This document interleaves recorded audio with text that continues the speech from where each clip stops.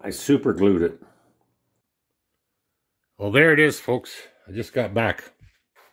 That's the indoor air handler, the outdoor air handler. I don't know what you call them. This used to be called a condenser, but it does both now. When it's heating on the inside, this is evaporating on the outside.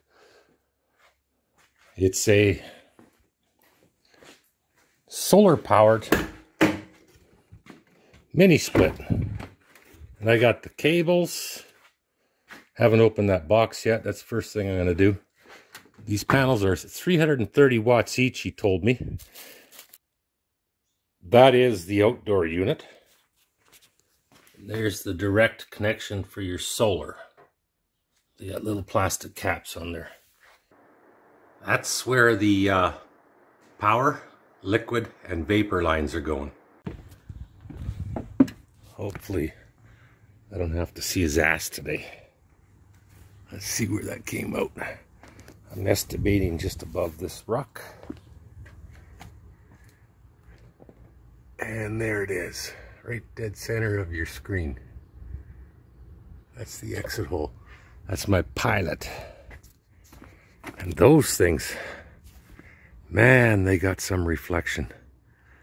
Looks like a fucking laser coming into the kitchen. Yeah, I just measured that.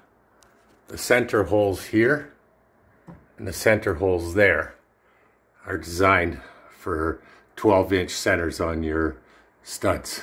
I'm not sure where in the world they still do that. These are 2x6 walls, and it's been what, 30 plus years that they went 2x6 and 16-inch centers. So I'm not sure what's going on there. I'm going to see if I can catch that bracket on the left with 4-inch screws, I think. Let's go to the garage and see if I have some, and that way I don't need anchors. And there it is.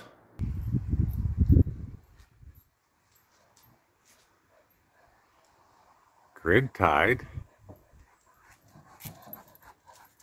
And I got 4 of those, 330 watts each. Almost done. I got the inside installed and I got this installed. I still got to drill holes at the back. Still got to hook up the wiring. And it was too fucking hot to do any of this today. That's the shit coming from the inside air handler. I super glued it.